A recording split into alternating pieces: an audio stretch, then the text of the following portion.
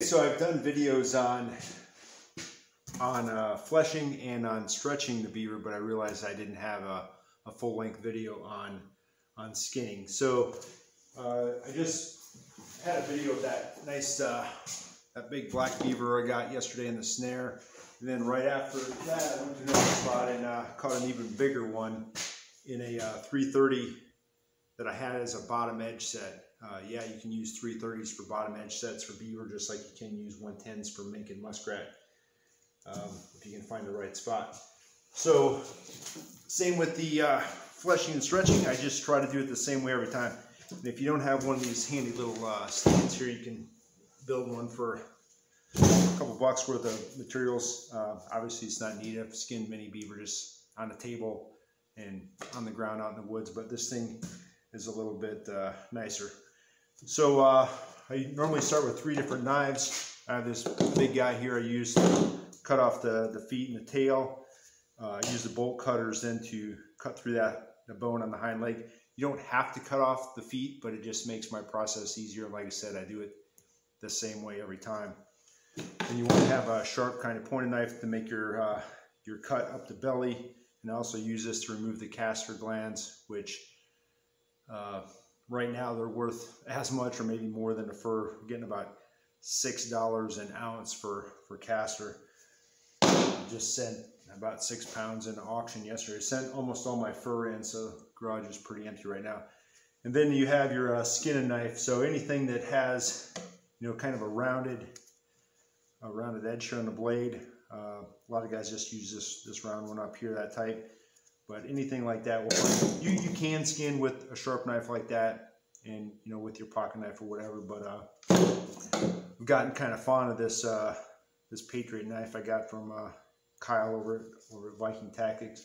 That's pretty handy for skinning. But like I said, I just start off cutting off the front feet and just cut right in that little wrist joint, and they come off pretty easy.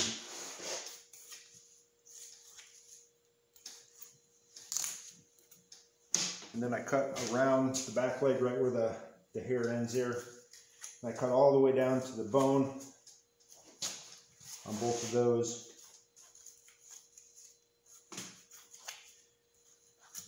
Like I said, you don't have to remove those. You can pull the hide off over that foot. But for me, especially if I'm doing a lot of them, I just then use the bolt cutter, cut through that big leg bone. And then cut the tail off. Just come up about a ½ inch or so above where the tail line meets, and about half the time I get right in the joint where I don't have to cut through bone. And this time I missed it. But if you miss it, you just bend it a little bit and it comes off pretty easily. These I sell to a guy who makes fishing bait, cuts them into little strips, so you can get $1 or $2 for the tails. Okay, done with that knife, done with the bolt cutters. Now I take the sharp knife. I'm just going to cut right from where the tail was, straight up the middle, all the way to the chin. And you just want to be careful you don't cut too deep, so you cut into the guts. And I'm being a little bit careful right here around the vent too. I'm lifting up so I don't want to cut into my valuable castor glands.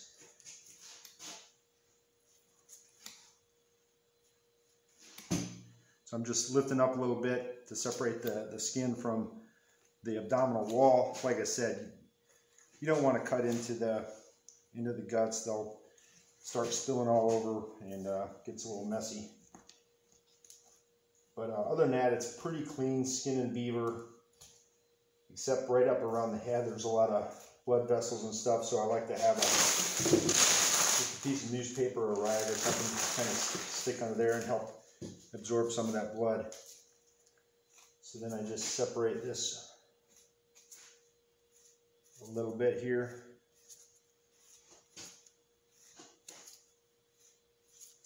So I caught both these yesterday. They were wet and covered with a little bit of ice and stuff, so I like to just let them dry out in the garage overnight before I skin them. And then if they're still wet after I flesh them, I even let them dry another day. I mean, it's nice and cool here in the garage, so no problem with that.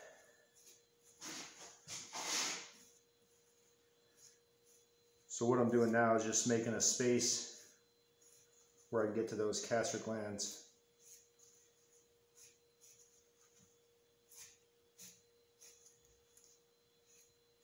And a lot of people, when I take them out trapping, they ask right away, is it a male or female? Well, it's really hard to tell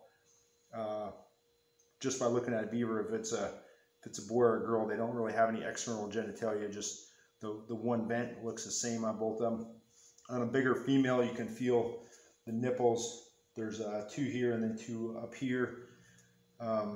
You can also squeeze a little bit on the castor, and depending on the color of the fluid that comes out, you can tell the sex. But I'm like, it doesn't matter. I mean, we'll find out when we get in the castor gland, but just unusual. They don't have any external, genitalia. All right, so now I can get to my castor gland, and they're right there. They're kind of hard to touch, and on the outside of those, these are the oil sacs. So there's not much commercial value in those. Maybe a couple bucks a pound, but I don't take those. There's a lot of different ways to get the castor out. You just want to be gentle and kind of peel the skin off. But you don't want to cut into them. So what I do is I just kind of grab both of them. I'm pinching where it's at, and I cut right up above them.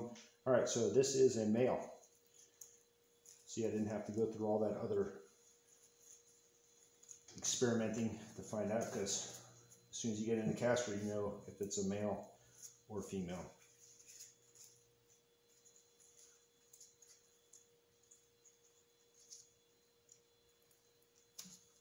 So a big beaver like this is a nice big, 50. This one was about 55 pounds, and so we'll get a few ounces out of these castor glands here, and they tend to be a little bit fuller in the winter when there's ice than they are in the fall or the spring, because they're under the ice. They can't get out and do any marking and building castor mounds and stuff like that. So another advantage to trapping in the middle of winter that some guys just don't take advantage of. Okay, so there's my castor glands. They look kind of like, I don't know, brain matter or something. And when I get them there, I just usually pop one underneath the little baculum, and then just kind of pull and gently cut till they're separated. And then you just kind of twist them, and I hang them on a nail, and I let them dry like that for I usually dry them about 3 or 4 days, and then I throw them in a box in the freezer until it's time to go to auction. And then a few days before I ship them off to auction, I'll take them all out and let the frost, thaw out and stuff like that before I put them wrap them in some newspaper and throw them in a cardboard box. All right, so we got that done. So now we're just gonna take this guy's fur coat off, just like taking a jacket off. So I'm just kind of pulling here on the skin as I'm cutting. Got the little bit of cheek meat up there, and I'm cutting all the way around up to the lips now, and I get the front leg right there. I don't know if I have my camera set up so you can see that. Maybe not.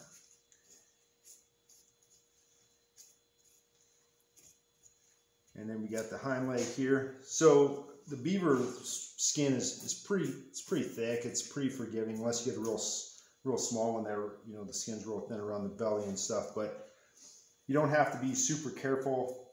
Like if you just make a little slip with your knife, you're probably not going to cut through the hide like you would with a fox, for instance, or even a muskrat that have really thin skin. So a little bit more forgiving.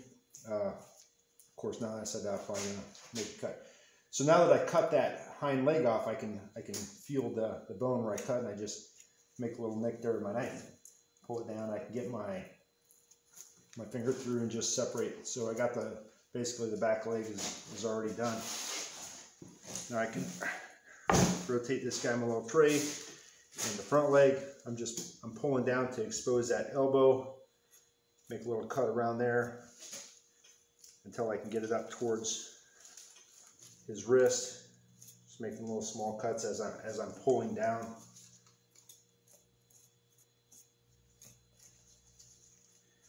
And I pull it down until I can work my thumb through his wrist joint there. Get my thumb through, and now I can just pull that off. And I'm continuing down. I don't skin out too much of the head right here because it's really thin. There's not a lot of room for error because there's no fat there, so you can put a little nick right there if you're not careful. So I don't do the eyes yet, but I do the ear. So I don't know if you can see, but there's a little hole right there. So I just did one ear, and that's pretty much all I'm doing on the head for now.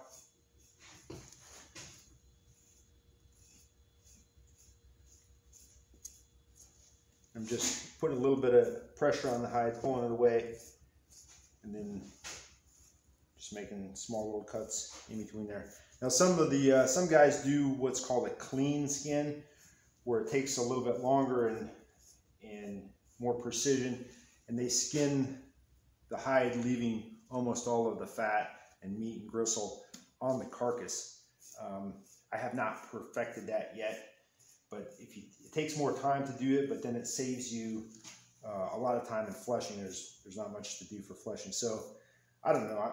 I'm not usually in a big hurry. This is just my hobby. You know, I'm not catching 20, 30 beaver a day or anything like that. It's more like a couple a day. So I just take the extra time, you know, fleshing them. Okay, again, I probably don't have my camera. So what I do is I'm doing half the beaver. So I did the ear, and I'm doing it until I feel the spine here. So I do just past the spine. So I'm doing just over half on this side. And back here by the tail, it gets kind of thick. You're gonna, unless you're doing a clean skin, you're gonna get this meat and gristle on here. But that will all come off on the flesh and beam. Okay, so I got half done. So what I'm gonna do now is, since I'll just stay on this side, so we're just gonna flip the whole thing around here. So one disadvantage to cutting the feet off is there's not much to grab onto. I can't grab the feet. They're kind of awkward, but just grab what you can. And I flip them around. And now I'm just going to do the other side. Touch up my knife real quick. And same thing on this side. Just getting this first cut here off the belly. And a lot of times, if you're skinning the kits or the real, you know, the small ones, the yearlings and stuff, their abdomen wall is just, it's so thin that, you know, you're often gonna make a little cut through, and then you're gonna have a little bit of the intestine coming out. The bigger ones are a little bit tougher, so I don't usually, you know, make that cut into the belly with the bigger ones. But like I said, it's not a big deal. It does, you know, they just kind of get in your way more than anything. Okay, we got this cheek meat here that'll all come off in this record. And like I said, there's a lot of arteries and veins up here around the head. So when you cut one, you're gonna have some blood start oozing out. That's why I keep my newspaper here.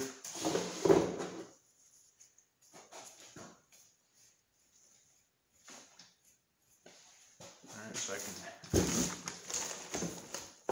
rotate them around a little bit and get back here to the back leg. Can feel through the skin where that bone is that I cut with the bolt cutters. Just make my little cut there until I can get my finger through. Give it a little yank to separate that.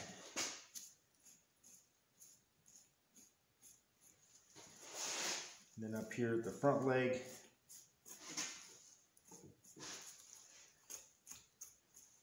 same thing. Sure. I'm pushing up on the leg and I'm pulling down here to try to get that elbow exposed.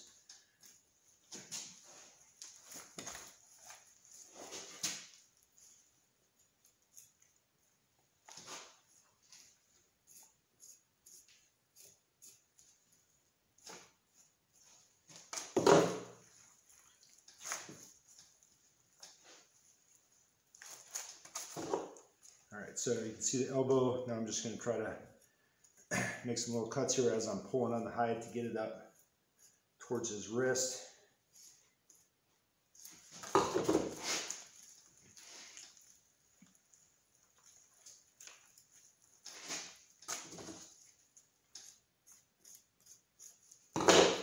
get my thumb through there like that. And then just pull that off. I probably made that look harder than it is.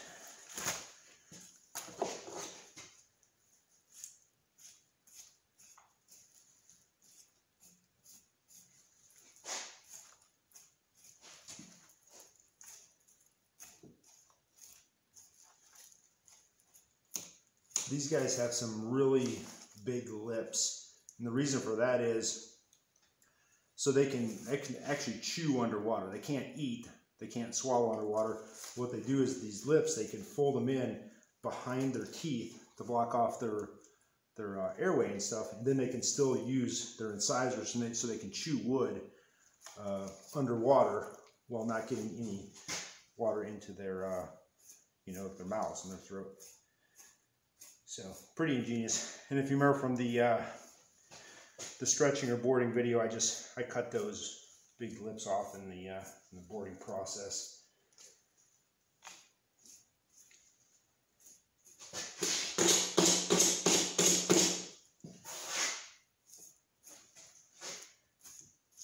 All right, so I'm going to go up here to the other ear, and if you're not sure where it's at, you can just look on the other side. There's the ear. You can kind of feel it. And it'll be kind of a hard cartilage right there. Just cut through, and now I'm through the ear. There's a little hole now going into his skull where the ear was. And that's as far as I'm doing on the head for now.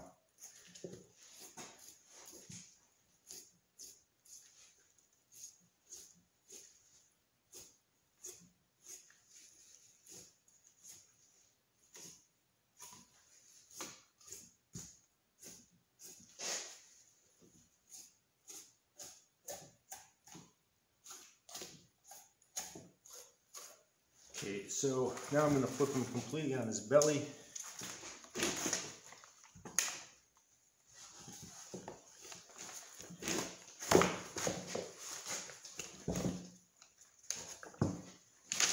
And what I do is I just pull the hide now off towards his head and let it hang down towards the ground. It's not actually touching the ground. So I use the weight of the hide to help pull pressure to help me skin it. So I've already got, you can see the one ear hole there, there's the other ear. So just, gently cutting here. So what do we got next? We got a couple of eyes coming up.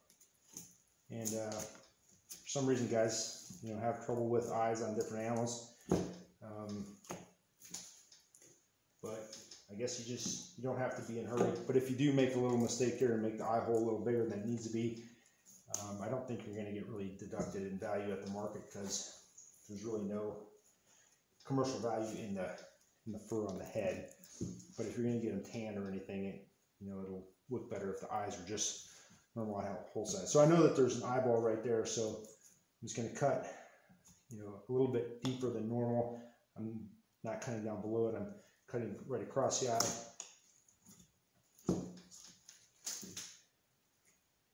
And then once I'm just past it, making kind of a little deeper cut there. So that eye's done. Got the other one right here.